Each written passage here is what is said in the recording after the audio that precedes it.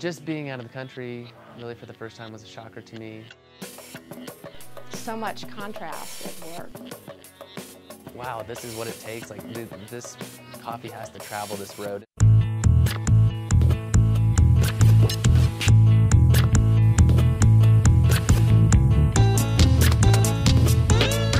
We got the real adventure when we went on up further to go to Shell and see the farmers.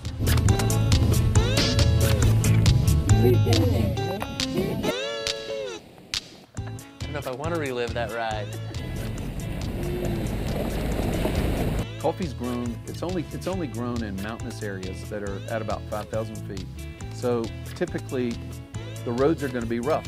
I couldn't even imagine that people would live up that high in the mountains. I had never met folks like we met on this trip, Pedro and Pablo, the brothers, who had their small parcels, and to hear their story and to hear the challenges they face. Ese café lleva mucho proceso. Sí, exacto, mucho trabajo. Mucho trabajo. Cuesta mucho.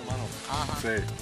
And to think that those beans have to come out from the parcels and down mountain paths on people's backs and get back down is an amazing story.